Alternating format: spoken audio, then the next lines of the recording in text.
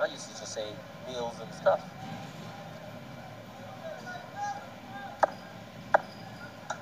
Just needed to confirm it as well. Last ball. That's a really good one. Just 3 runs and an important. Take a little bit time because of the fact that you're not even chasing a big total. One can understand. That's sloppy, really sloppy from the big fella. Misfield in it accounts for 2 runs.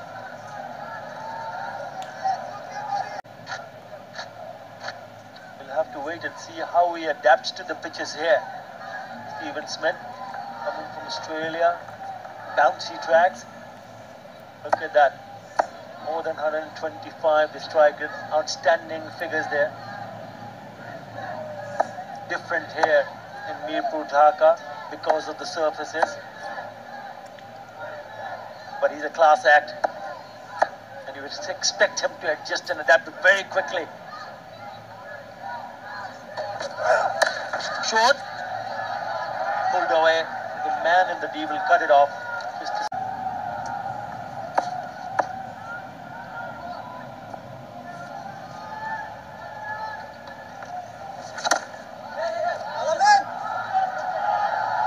Has found a gap.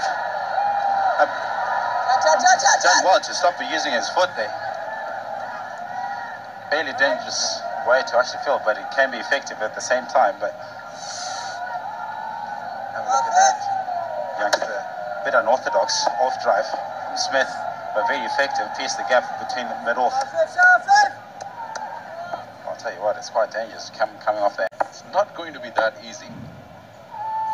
Only one or won't make it any easy for them. Wicket here. That'll surely make things different. That's nicely picked. And the gap as well. Good boundary. Ball there to Smith. End of the over. 33 for 2. 7 runs ahead. Oh, they got him. Have they got him? Well, they want a timeout. The bowler wants a timeout. You've got to speak to your captain. Well, he's gone for the timeout. Sorry, he's for a DRS, and he immediately went for it. Well, Alamin, you better get a wicket here. Otherwise, Warner won't be happy, man. Mr. Shahid is the third umpire who's got a job on hand. Oh, he's given it. So, umpire Shahid feels that yes, there is a nick, and big wicket of Smith goes. That's wicket number 3. Alamin strikes 4 sixes. Yeah, that was a big wicket, and the total 100% decision was out. And I'm afraid Smith is there to go, only for 16, and Victorians are 51 for 3. Yeah, that's a big wicket. Smith goes, the captain for Comilla Victorians. They're 3 down now.